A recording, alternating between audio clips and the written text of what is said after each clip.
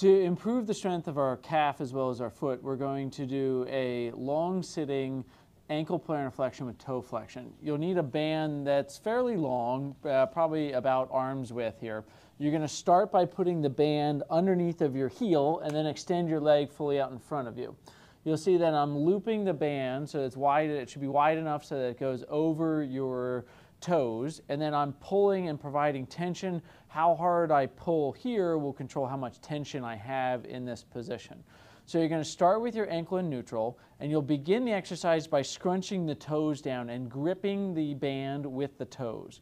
From this, you're then going to point the ankle and go as far as you can into plantar flexion, pointing the toes, and then return to the start position and then relax everything again. It's important that you relax between each one so that you're initiating by toes bent, push forward, return back.